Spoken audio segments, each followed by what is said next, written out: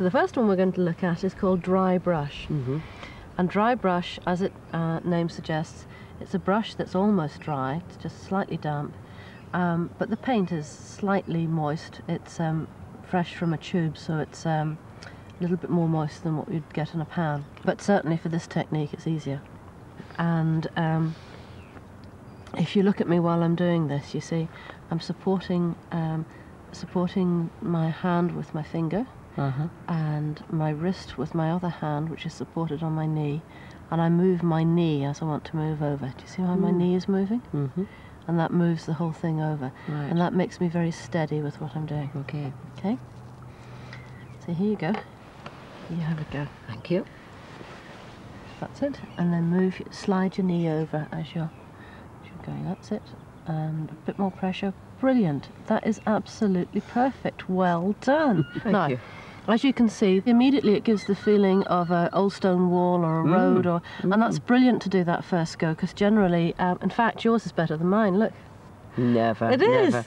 No, it is. beginner's luck. It's better than mine. Here we go. Now, shall we have a go at stipple? That's good news. The secret with texture is that you mustn't use it all over the picture, at least not the same texture.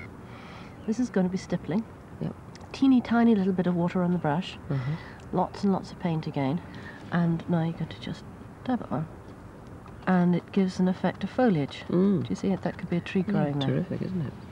The amount of paint and the amount of water, knowing that's obviously is part of the secret, but also the action in your hand is also something that just takes the practice. So there you go. Did you support that again? No, no. You want to fairly hit the paper with that. That's it. Yep. Go on, a bit more violence. That's it. Lovely. That's right. Spread the strokes out a bit more, so you get a bit of a shape to it. Good. Good. Next one. Same texture. Oops. But by varying the different kinds of brushes you use, you get a different effect. So this is a new sable, number 5 sable. So you're using less paint and a bit more moisture, and you tap it with a much more delicate motion. Do you see I'm using my finger to support me again? And I'm doing that so the hairs hardly bend. You see, now if I go down too far, splodge. Well, you could use it as an effect, but it's not as nice. It's very important, that finger control, isn't it? Control, yeah. But using the finger to... Yeah, I find the finger is great help, Yeah, thank you. There you go.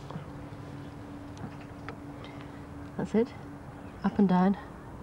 You've got to get the brush just right, just at the right level, and the finger at the right level. Yeah. Very well done.